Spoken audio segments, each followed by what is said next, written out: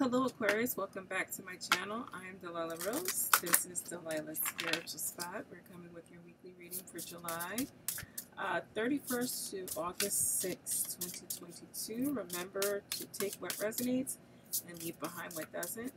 I am using my Gentle Creatures Oracle cards, my Black Line Tarot, and my Classic Rider-Waite-Smith here. And let's just get started. I need a card for Aquarius. No, that's perfect. You got drift. You know, we got turn back, drift, and guide. You are being guided. This drift and guide is letting you know the same message here. You see that butterfly there? That is guiding this person or creature who is adrift, who is lost at sea. You are not alone. You are being guided on this trip. You're actually getting pushed towards something else. And unfortunately, sometimes it takes a tower moment, an upheaval, to push you in the right direction here. You can't go back. You can't turn back. Turning back is like turning the clock back. It's putting you back into certain situations, and now it's time to move forward. You see this creature is moving forward with his lantern, which speaks to spirit, that butterfly, guiding them on their journey. It is a difficult journey, one of lots of emotion here. Water in each depiction here. Lots of turbulent times, lots of uncertainty that you're feeling. Am I doing the right thing? Did I make the right choice? And you did for you. Not saying it was easy or you're not going through it, because you're obviously going through a rough emotional time, Aquarius.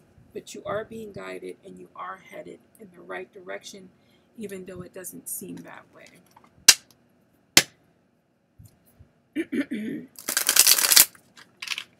Let's draw the tarot here and see what this is in reference to. Now, this could be love, career, money. It could be all three. We'll see. Can I get a card for Aquarius? Of course, it hit the floor. 1 second. We have two cards here. We have the Hangman and we have the Page of Pentacles. Pentacles are slow moving, right? Just to get off the bat there. Pages are about learning your craft, learning how to become the knight, educating yourself. You know, it could be a financial education. It could be an education in stability, because we have this emotional upheaval here.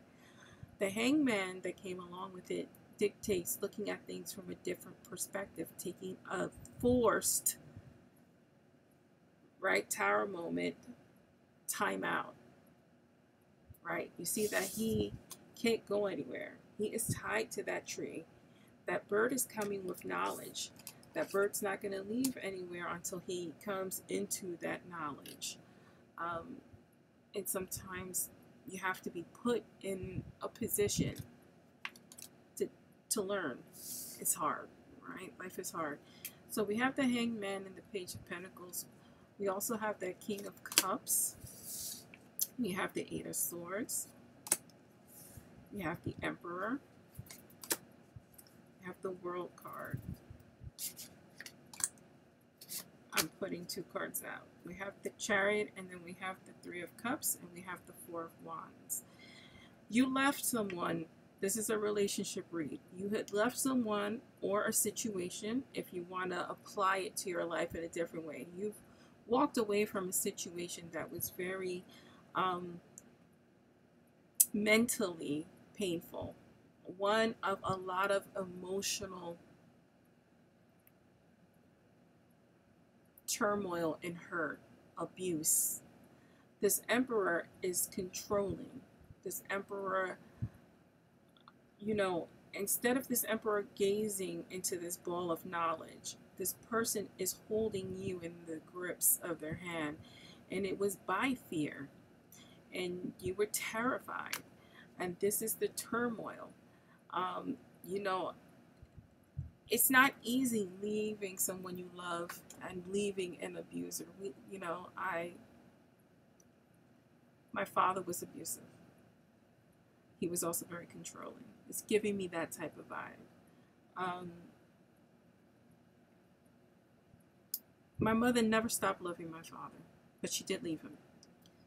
I never stopped loving my father, but I never saw him again. Um, and it was the right decision because we had to survive. We had to weather the storm. Because even after leaving, the baggage was still there. You know, love binds. That's why there's love unbinding spells and there's cord cutting.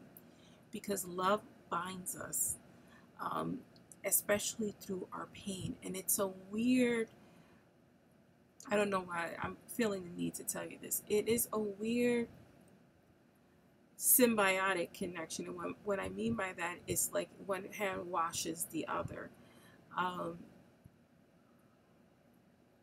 The abuse becomes normal, right? Until you step away, and sometimes step away for years, you don't understand the control this person had over your life. And this is why people turn back, right? Because they make us think we can't live without them. But you can. And you can thrive. And you will thrive.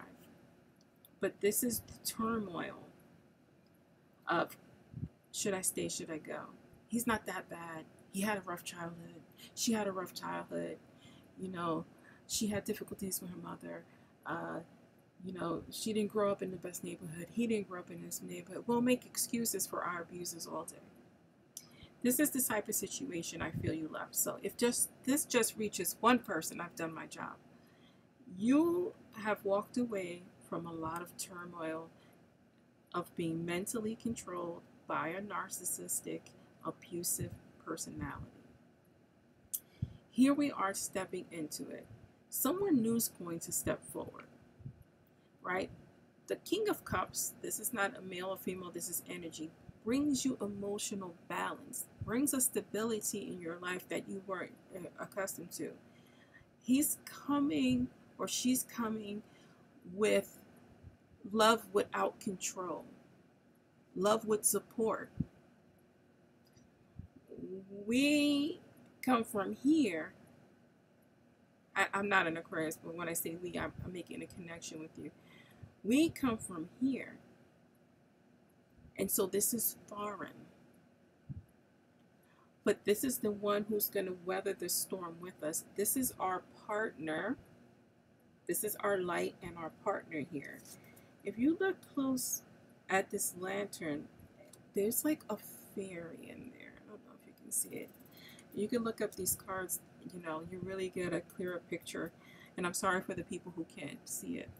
So we have this King of Cups, this new energy entering our life, and we don't know what to do with it. And I'll tell you exactly why I feel that way. It's because of the card next door. We have the World card clarifying that King of Cups. So this is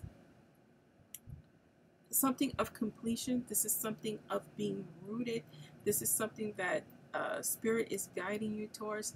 This is literally a new beginning, a new world for you, and it's a positive one. We have the Eight of Swords, and this is a mental trapping of our own doing, a self-imprisonment, and that is the warning. Take the blindfold off and realize that this person, this King of Cups, is not this backwards Emperor energy. This is one of happiness and fulfillment. This is somebody you're going to meet on an off chance, because we have the Chariot card clarifying that Eight of Swords. So this is something that's going to happen by an off chance. The Chariot also speaks, and a lot of people overlook this, speaks of mental stability and clarity, taming the light and the dark horse. So if you can clean that energy of control, if you can take the reins back, you can Get out of this mental imprisonment and accept the love that's entering your life. Now, this could be a good friend, this could be a lover, this could be just someone who's going to give you that emotional support and show you a different way to live. Don't close the door on that energy, because we're stuck in the past. We're stuck in the possibility of turning back. This came out with the Three of Cups. This the Chariot card came out with the Three of Cups, and I love this because this is celebration. This is a celebratory card. At the bottom of the deck, you have the Four of Wands. This King of Cups is going to turn into your husband or wife. It's going to bring in that healing energy. I don't even think I need to clarify. I'm just going to ask for a final message or card here. Well, half the deck fell out, so we can't read that. So let's put all of this back and let's reshuffle. Can I get a message or card, a final message or card here for Aquarius? And I pulled it, and it's the Victorious card. The Six of Wands is victory. It's victory, victory. And we have the Knight of Wands on the bottom of the deck, and that's you chasing this mental clarity, this new love, this new energy in your life. I'm Delilah Rose, and this is your message, Aquarius. Thank you for joining me.